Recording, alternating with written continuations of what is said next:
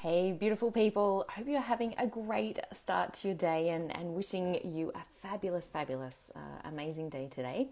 And something really, really important that came up that I really want to speak into this morning in terms of what our kids need most from us. This is one of those things, and if you're having some challenges with your child, either in communicating, good morning, lovely to have you on here.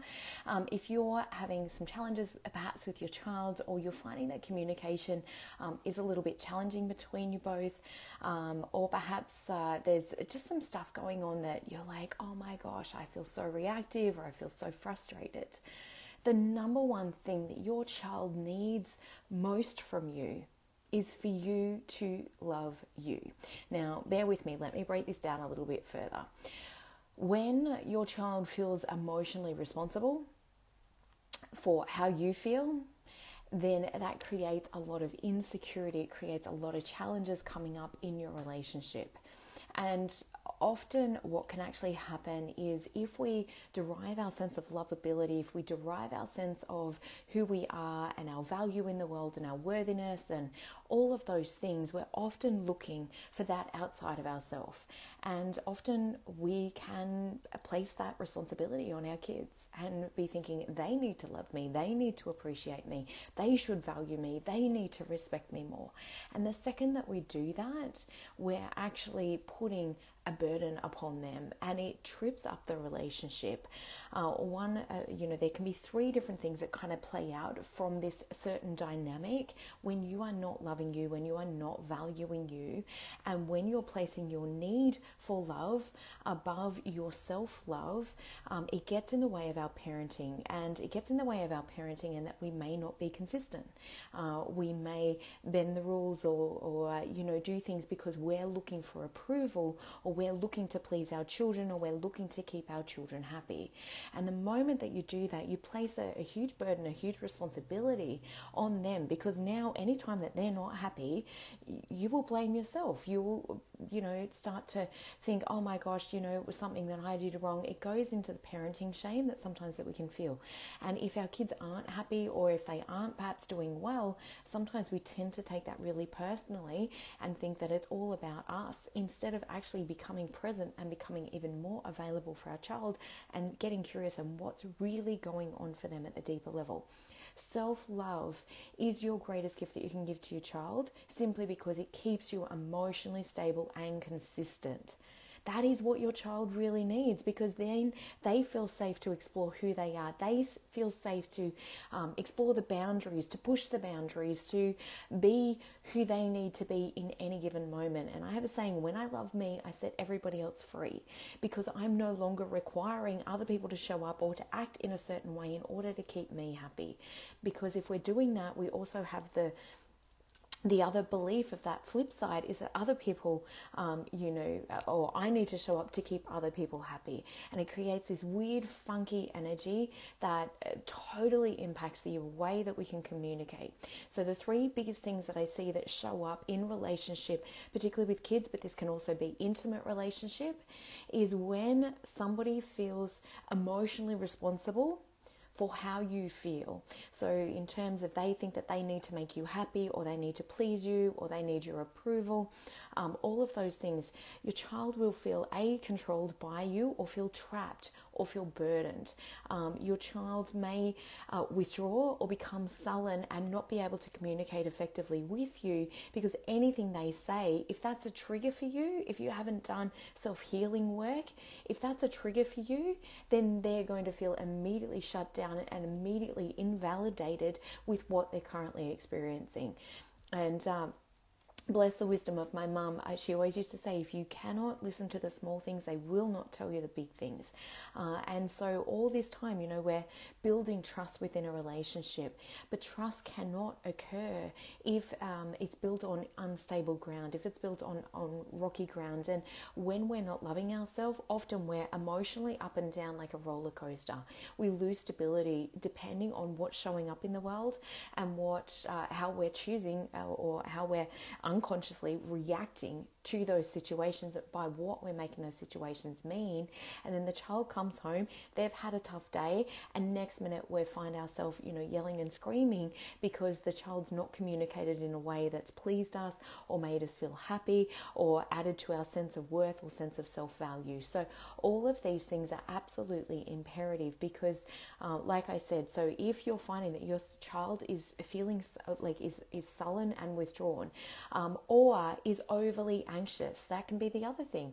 Because if we're not loving ourselves, if we're scared to put ourselves out there or not being fully authentic, or perhaps we're critical of ourselves, therefore we're projecting criticism on others, that's going to again break down that level of trust, that level of security, that level of stability that your child is wanting to experience each day in that solid platform to really explore who they are, to push the boundaries, to figure out what's true or what's right for them. The other thing is your child may be overly anxious, so they're picking up on your fears, your concerns, your worries in the world as well. Hey Lisa, great to have you on. Hey Erica, lovely to see you on here too.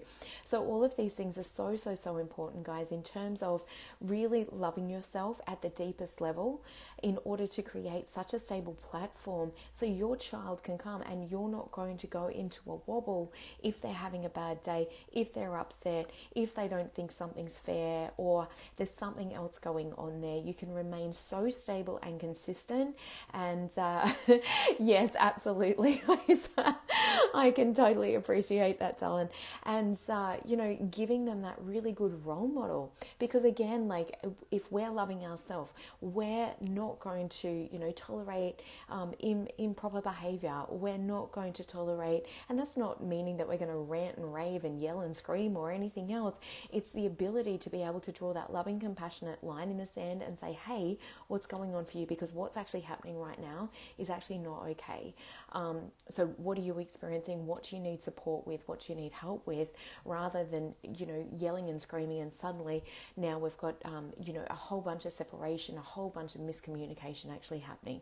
So the more that you love yourself, you demonstrate to your child what that actually looks like. Now that sets them up for life in terms of having healthy relationships, in terms of drawing healthy boundaries with others. And really, boundaries aren't like this big massive fence. Boundaries are actually knowing what are my preferences, what is right for me, what is okay for me, and being able to articulate and communicate those clearly with those around us. So you're demonstrating all of those things.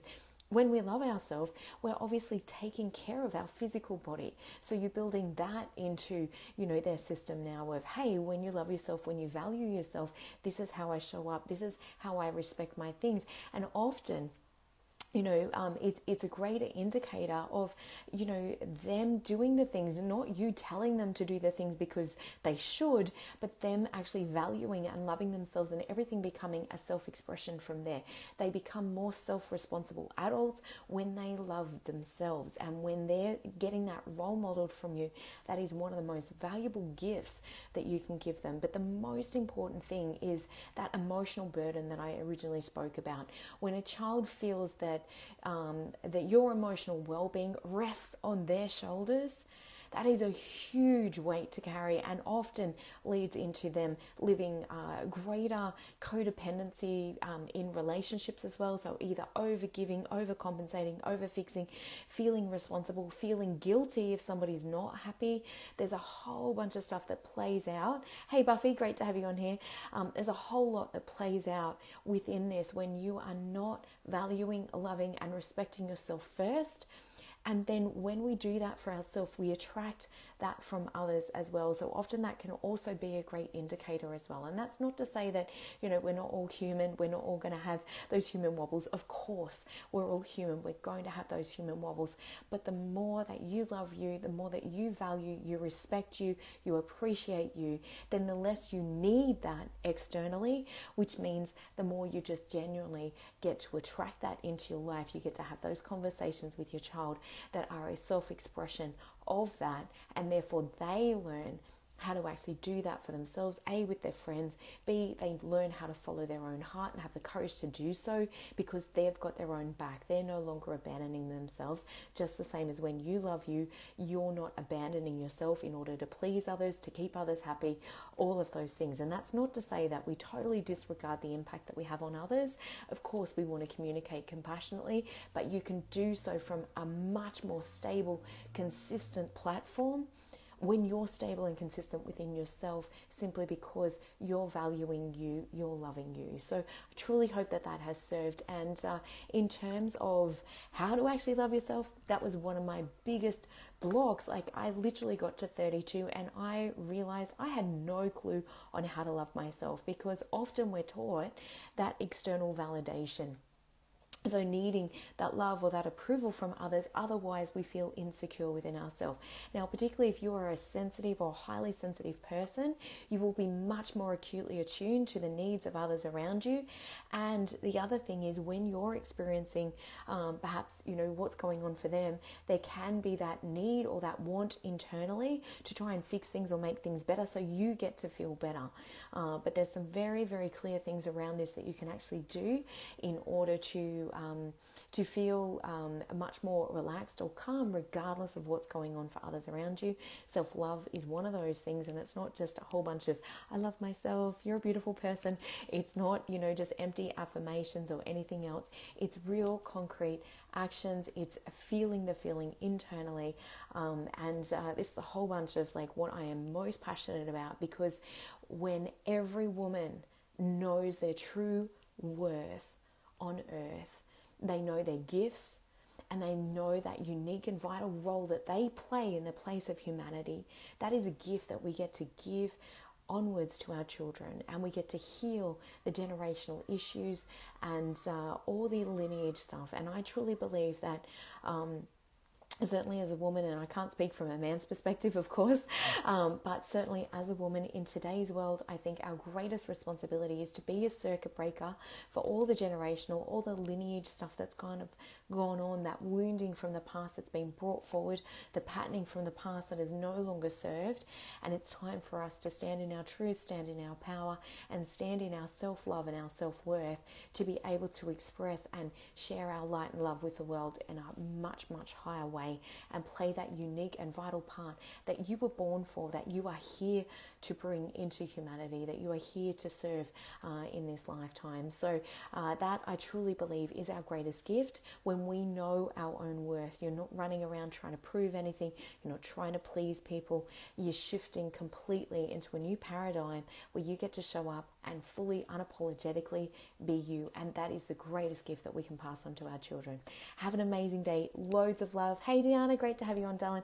Loads of love to you all. So much gratitude for tuning in. If this has served you or helped you in some way, shape or form, please like, love or share it with those that you love and care about around you. Have an amazing day. Bye for now.